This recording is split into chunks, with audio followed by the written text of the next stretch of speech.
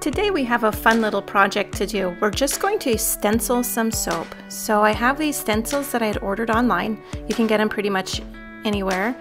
And I have some old unscented soap that I had that just wasn't selling, and I thought I would decorate them and make them a little bit prettier. So what I have is some soap dough, and this is not like a specialty soap dough recipe. This is just soap from, it's a 4 days old, and it had been my regular soap, and it, like, my batch hadn't gone well, so I just wrapped this soap in plastic so that it couldn't cure or air dry or have any of the moisture evaporate out, so it's still kind of like a Play-Doh consistency.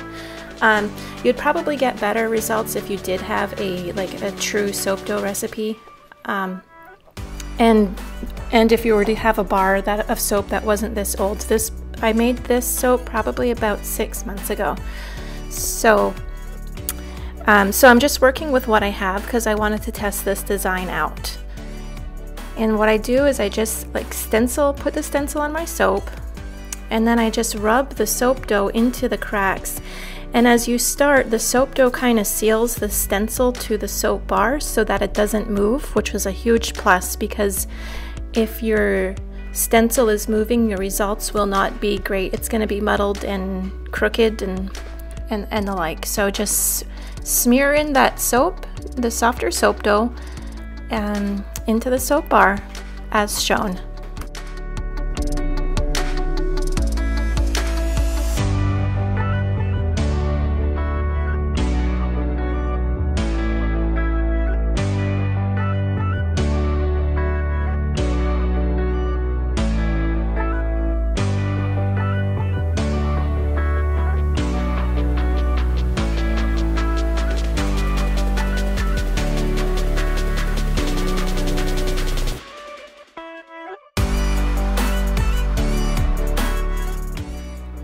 And now the super fun part of taking the stencil off. Just take it off gently without dragging, and you'll end up with what I think is a pretty beautiful design. It certainly adds a lot of character to a plain bar of soap.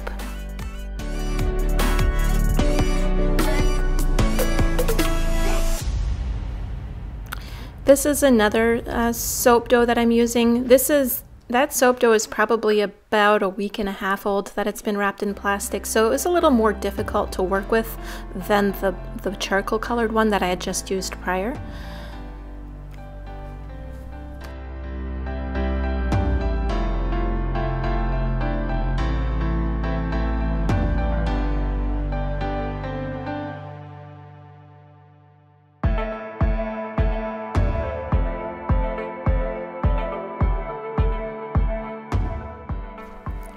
If I was a perfectionist, I would have double checked to make sure that that circle was centered to the soap, but I will leave the perfectionism to you. I was just testing this out, and it's slightly off center, but you know what? Things like that just don't bother me.